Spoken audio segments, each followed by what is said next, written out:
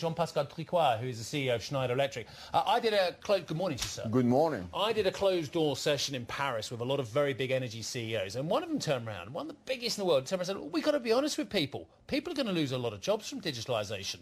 Do you agree with him? No, I don't agree with that. I just think it's going to be a displacement. So what you see today is acceleration of a few trends. One is absolute digitization of every facility for more efficiency, and you're speaking about energy. The other one is Industry 4.0. That means this convergence of IT technologies with operation technology, massive injection of artificial intelligence. On one side, of course, it's going to obsolete jobs, but on the other side, it's creating a lot of new opportunities. Just make one example. Buildings, 80% inefficient.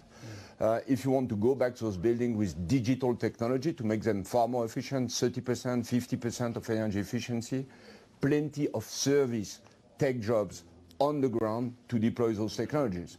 And that's new jobs. And actually, when we put figures behind that, we see a sector which is going to grow by 10%, at least in Europe, for instance. Just take that example. Why can't it be done by machines? I mean, there's this wonderful device. It's very expensive. It comes from America, and it's called SAM, which is a semi-automated mason. And it can put in a straight line, albeit at the moment, and it can put more bricks in one day by a power of about 6 than a normal bricklayer. Because 90% of the buildings you're going to retrofit are already built, and you need just to wire, to plug, to put those digital things together.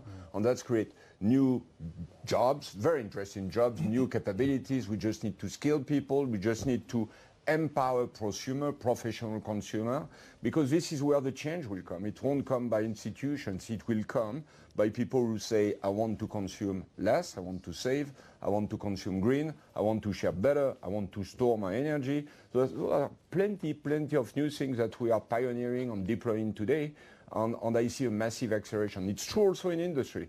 I mean, people speak about robots, but robots work with people, and it's not only about robots, it's about bringing more help, augmented capabilities to shop floor operators by bringing them indications, improving their security with augmented reality, and all of this is now. But I just wanted to move on because we've got limited time. One of the issues that's come up here this year in the surveys is how much more focused on geopolitical risks CEOs are. As we come into the beginning of the year here, we've had a pushback on a Chinese bid for a US business. We've had Donald Trump roll out sanctions here on Chinese electrical goods. You did double-digit growth in China over recent years.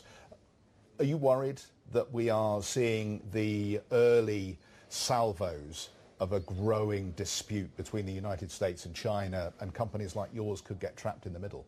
Well, of course, we prefer an open world where countries cooperate smoothly together. It's always better for everybody, by the way. It's better for companies, it's better for people. An open world is always better.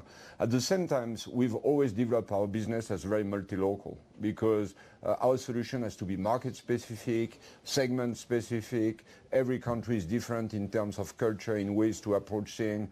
We are in a brick-and-mortar and digital world, so we have to be very adapted to each market we touch. So to a point where we can adapt to any kind of new situation. But what we sell and the way we sell in China is profoundly different from what we do in the US or what we do in Europe. Is there a different attitude? You're based in Hong Kong. Yeah. Now, there's a reason for that, because you're looking eastwards, you're looking Asia. Is there a different attitude in that part of the world than there is in this part of the world? Yes, of course. I mean, because the problem is that when you wake up in the morning, you don't face the same reality. At the end of the day, anyway, there is an underlying very strong trend, which is more globalization, because we are all connected through the same tools. We all travel more. We connect with institutions which are more international. But at the same time, we don't see the world in the same manner. And the beauty of things like Davos or all the other international meetings is help people understand the other people's point of view and try to find connecting points. Yeah, and the dim sum's not as great in this part of the world. It's much better. I confirm, but speak about the fondue. Yeah. Well, you're both either current or former inhabitants of Hong Kong, so I'll take your word for it. Jean-Pascal, it's been a pleasure. All too brief, but thanks so much for coming and seeing us. Thank you. Jean-Pascal Tricoire, the CEO of Schneider Electric. What about...